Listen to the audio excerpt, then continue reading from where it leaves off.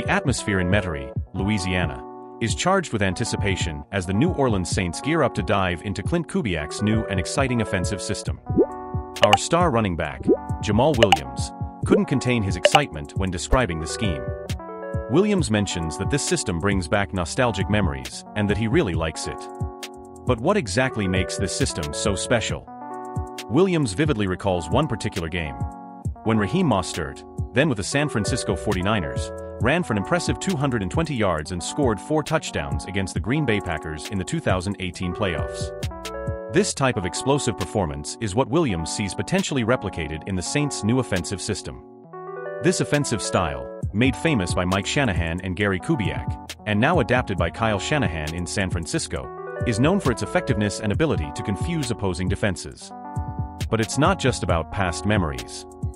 The Saints are clearly looking to the future with this change. After saying goodbye to offensive coordinator Pete Carmichael, the organization has taken a completely new direction, moving away from the playbook that Drew Brees made famous. This new approach is specifically designed for the new generation of players that make up the team. Chris Olave, the talented wide receiver for the Saints, also shares his perspective on this change. According to Olave, the previous playbook was perfectly built around Brees' style and the players of that era. However, the new playbook is more adaptable and designed to maximize individual matchups. Olave firmly believes that this change will be beneficial for the team overall and will allow them to exploit their potential to the fullest. As we approach the mandatory mini-camp starting next Tuesday, there are several important aspects to keep in mind. Firstly, the integration of Derek Carr as a backup is a topic of great interest.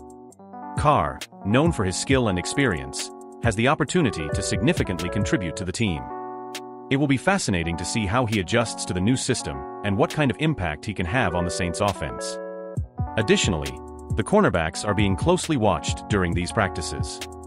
The Saints' defense has always been a cornerstone of the team, and the performance of the cornerbacks will be crucial to maintaining that defensive strength. The coaches are looking to ensure that the players are in the best possible shape and ready to face the challenges of the upcoming season. Let's not forget that the Saints recently announced that former quarterback Drew Brees will be inducted into their Hall of Fame this fall. This honor highlights Brees' legacy and his lasting impact on the franchise. As the team moves forward with its new vision, Brees' induction into the Hall of Fame serves as a reminder of the solid foundation upon which the future is being built. We want to hear your opinion. Leave us a comment below and tell us what you expect from the team this season. Don't forget to subscribe for more exclusive content about the New Orleans Saints. Give this video a like if you enjoyed it and share it with your football fan friends.